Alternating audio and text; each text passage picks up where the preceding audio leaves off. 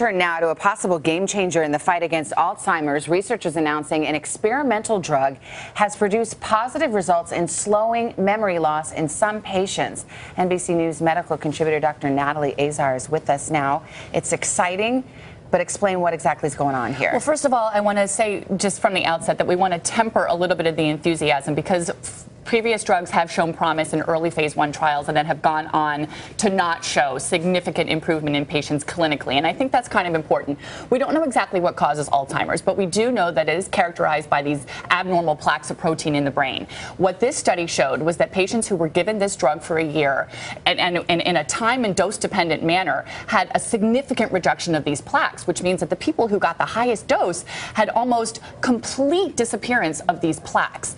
But I do want to say, again, does that translate into something meaningful clinically in terms of their cognitive function? Yeah, let me just make sure I understand. Just Okay. because you have a reduction in the protein plaques, does it mean that you slow the progression of memory and thinking problems, or even halt the progression? Exactly. But here is where the important thing is that we do know that these plaques can start to surface years, even like a decade before symptoms start. So imagine if you could take a population of people who are at risk, either by screening or genetic risk, and give them this drug that early and prevent the plaques from ever developing. Could that then translate into a truly meaningful treatment for Alzheimer's? The notion being almost something that speaks to prevention or stopping it before we get to this terrible situation. Imagine. So right now there are 2 phase 3 trials that are ongoing, 20 Small different. study though, right? Right now this was 165 patients, a phase 1B trial. There are 2 phase 3 trials that are ongoing. We're hoping to have data by 2020.